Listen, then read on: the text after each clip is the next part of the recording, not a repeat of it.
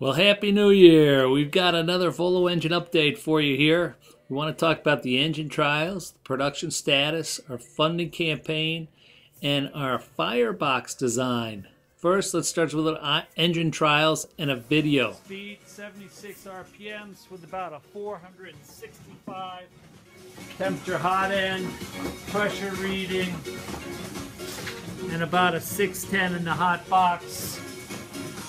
See some deflection in the upper support arm of the engine. Got on the flywheels, we've got about 40 pounds, which is smoothing out the cycles considerably. Still have about 2 inches of available air to take out of it to increase the compression even more.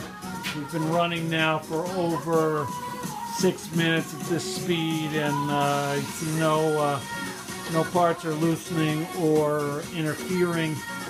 You notice from the noise, if I turn the music down,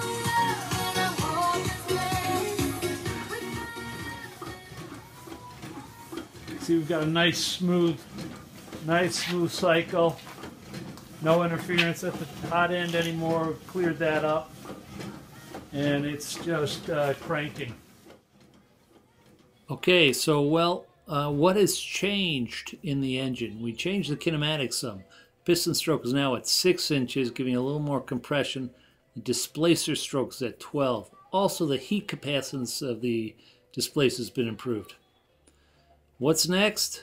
All right, we need to do some modifications to the displacer. We have a bigger piston ready to put in and a shorter overall housing.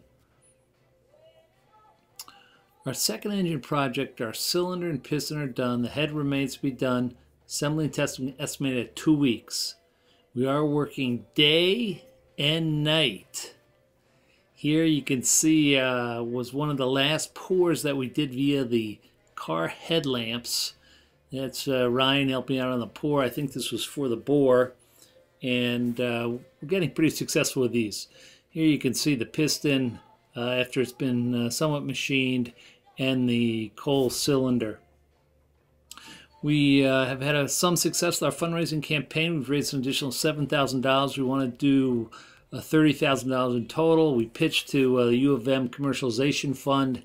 That demo did not go very well, but we're still have a chance there.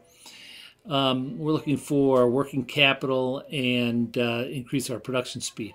Exciting new development is our firebox for the wood front end. The design is completed. It has a self-feeding rocket stove design. Estimated cost, material cost about $150. Here are a couple pictures. You're looking at a side view of the hot box with the feeder in the front end there at an angle. This next is a top view where you're seeing the J-tube of that rocket stove with the grill, and here lastly a front view. Thanks again for all your support. Let me know if there's interest for the firebox wood option, and any pre-production orders, contact me directly. Also, if there's interest in the funding campaign, contact me directly. Thanks again for all the support. More updates shortly. Get hot and run.